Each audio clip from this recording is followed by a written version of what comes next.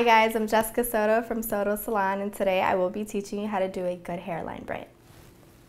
So what you need is a rat tail comb or any comb, and you're going to start by combing her hair forward. Now you're going to have a part right in the center of the head, like you see right here, and you're going to start from whichever side is more comfortable for you. You're going to part from the top of the head all the way till right behind the ear, and you're going to start with a 3-strand braid.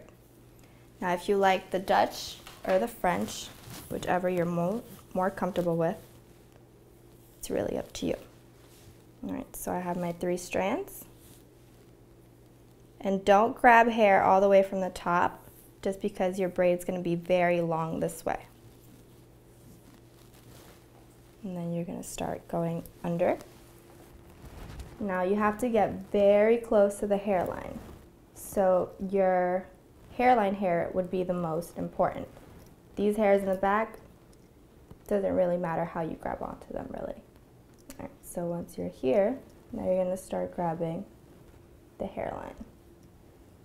So I'm going to go ahead and start pushing forward just to get close to the hairline. Now if you see a lot of parts like these, you could always give your braid a little more volume. Now as you braid, you can put down all these little bumps here, or go ahead and hide them with a bobby pin. And then we're going to pin it.